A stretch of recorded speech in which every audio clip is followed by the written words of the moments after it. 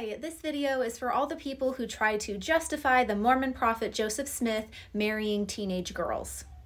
As we know, Joseph Smith in his 20s and 30s was marrying many different women of all different ages. Sometimes he was marrying mother-daughter pairs, sometimes he was marrying women who were already married to other men, and we know that he was marrying minors. And of course, the youngest girl that we know of was 14 years old. My question for you, anybody who tries to defend this behavior, is where do you draw the line exactly? Because I get comments every single day, usually from Mormons, trying to justify why it's okay that Joseph Smith married teenagers.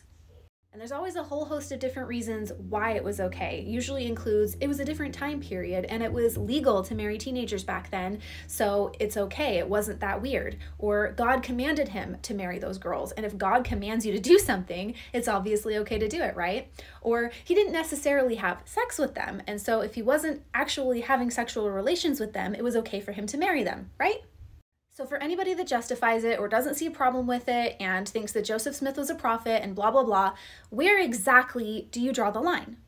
If your reasoning is that, oh, it was legal back then and it wasn't that uncommon for teenagers to get married, like, okay, first of all, the average age of marriage for women back then was around 20 to 22, not 14. And you're right, back then it was legal for him to marry a 14-year-old girl. But guess what? Right now, today, in the USA, child marriage is legal in most states. So if your justification for why it was okay for Joseph Smith to do it is that it was legal, does that mean you think it's okay right now?